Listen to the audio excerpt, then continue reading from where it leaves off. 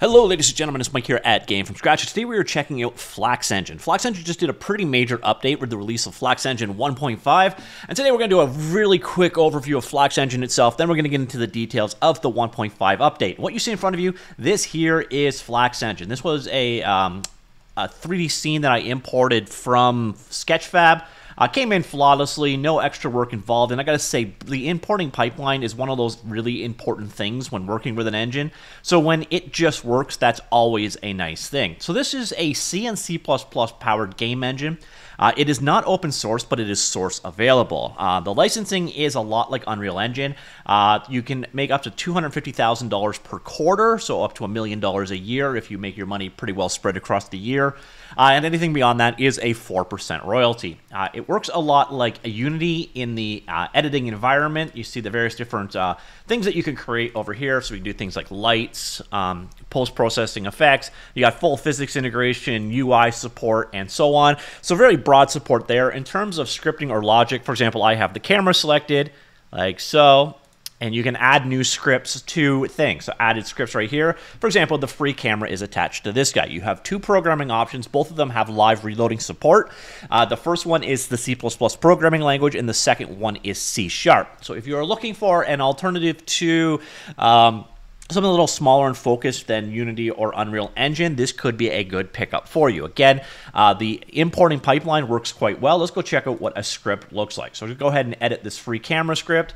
As you are going to see, it is entirely in C#. In this case, you could also, again, do C++ if you so wished. There is also a plugin available for Visual Studio Code for directly integrating with the Flax engine in general. So it's definitely a nice little engine to work with. And you got a number of tools on top here. You got great graphics support. For example, I could come in here and we could go ahead and create a train. Go ahead and create a standard train like so. Over here, you can see the train being created. You have train creation brushes all built in. All drawn over here. You have things for instancing things throughout your world, texture painting tools, and so on. So it's pretty broad support. Now, there were a couple of things that were missing from it, and one of the reasons why I said that the 1.5 release is a pretty substantial release is that this one actually added high-level networking support, which was a very long-requested feature. Now, this is it's not open source, but like Unreal Engine, it is source available.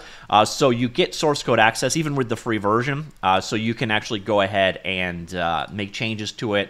There are community contributors working on this project, and it is improving at a pretty impressive rate, as we're going to see in just a moment when we jump on over to the actual release notes, so you can see the kind of stuff that were added in the 1.5 release. But again, works with C++, C#.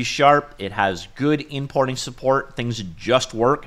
And it's got a broad suite of tools in the editor itself. Definitely a nice little engine in that regard. All right, so let's go on over here. If you want to check it out yourself, it's available at flaxengine.com. I'll show you the GitHub page in just a second. The full feature set is over here. A couple things to be impressed by. First off is definitely your platform support. So Windows, Linux, Android, Mac OS. By the way, you can author on all three of those environments. That's something that has changed over time. So yeah, there is Mac and Linux support out there now. Plus, you can also target PlayStation, Switch, Xbox One, and so on. It's got real-time global illumination, visual scripting, another area I didn't really even cover on. There is a built-in visual scripting language that works okay. It's got support for large work, so you got 64-bit precision, so you can make, I think it's universe scale size levels if you wish. There's built-in localization service tools. There's online services available. Networking is another neat new feature. You get train foliage, fog, and level streaming in there, and then you got hot reloading of C#, and C++. So it is a very cool engine in that regard, but it's also pretty small. So you're looking at the full repo clone and compilation takes less than 3 minutes, which is pretty cool. So what we're talking about today specifically, though, is the 1.5 release. So what can we expect from the 1.5 release? Well, there's some actually pretty major things here. So again, there are community contributors to this, over 934 commits and 111 pull requests. So there is a solid community around the Flax engine, which is very nice. The big new feature of this guy, though, is high-level networking. So complete multiplayer support came to Flax. So in this update, we've implemented high-level networking layer, which includes object replication over network, RPC, or remote procedure calls, and the concept of object ownership and server authority model. So the new networking component allowed to quickly create multiplayer games in client-server architecture, including self-hosted games.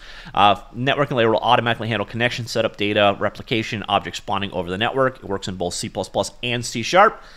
Very nice. Now, another area behind this is the Arizona framework. Now, this is an open source project. It's under the MIT license, I believe. We'll get back to it in just a second.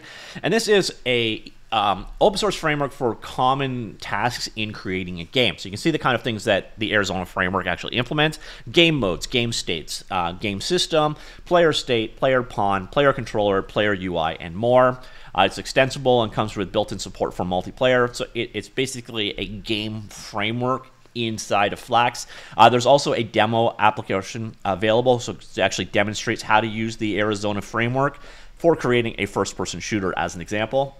Another cool feature is ImGui. I did a video on Dear ImGui in the past. It's an immediate mode UI, which basically means every frame you draw what you want to be shown. Very popular for creating tooling. It's a very lightweight and fast UI layer. So it's now available via a plugin. So it's created and released an official plugin for Flax games to integrate ImGui and use it with C++ and C# scripts. There's also been some performance optimization. So the renderer uses multi-threaded draw calls via the job system. Material shader constants are separated into per view and per draw data. Shadow rendering is batched with the main view. So massive performance improvements for large scenes with 10,000 plus meshes, or in levels with many shadowed lights. Also existing graphic features such as DDGI, which is global illumination, and global sign distance field. Global sign distance field is actually what the Godot game engine uses for its global illumination system. It's sort of like Lumen's light. Have been optimized for bigger game productions. And then we got hierarchical tags. Namespaces can empower gameplay programmers. Actors have a list of those tags, which makes them more usable. Also, the new editor supports easy tag picking, which can be used in other gameplay systems. Tags are a lightweight and scalable solution for well-organized game productions. So it's a way of like identifying things, organizing them in the editor and within your game code. A useful thing. Another cool thing is DLSS, which is basically what used to be server side, but it's AI powered upscaling. This is NVIDIA's solution. DLS stands for Deep Learning Super Sampling. They implemented DLSS 3.1, which is very, very current. And then we've got a number of improvements to the editor, GPU memory profiler and asset profiler, improvements to the Gizmo tool for better readability, and scale tool with 2-axis mode, new actor icons, improved property panels, editor usability, and custom game viewing sizing. Now this one is an upcoming feature, but they've started porting over to .NET 7. .NET 7 will give you support for C# 11, faster performance. They're saying far faster, and when you put the word, far better performance.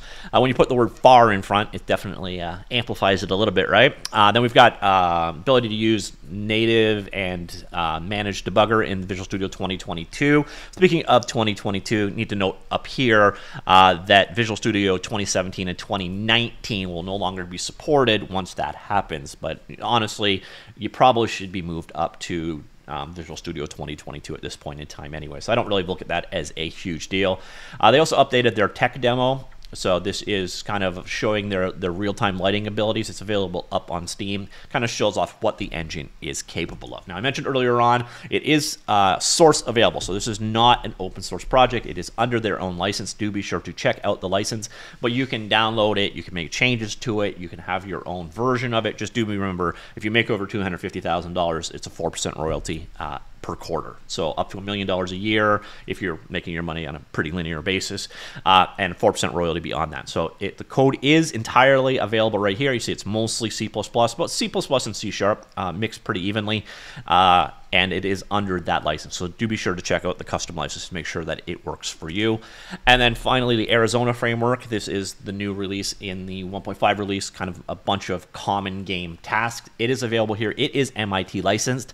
And you're going to find it does a lot of, again, game modes, game states, player state, player pawns, player UI, multiplayer ready. And it's also integrated the new ImGui functionality into it already. So there is a sample project, shows you how to go ahead and use it. the various different things that it implements. This is an open source project that is available as well, and it is now, again, part of this major release. So ladies and gentlemen, that is the Flax Engine and the Flax Engine 1.5 release. This is one of the kind of the little engine that could for me. It's a very impressive project for the size behind it, and I'm just cheering for Flax Engine. I'm impressed by it. If you haven't checked it out, I would check it out, especially if, you know, for some reason Unreal, Godot, or Unity aren't doing it for you. Flax is definitely a near peer, which is a pretty impressive thing. So let me know what you think of Flax Engine, and if you're already using, what you think of the Flax Engine 1.5 release. And that is it. I will talk to you all later. Goodbye.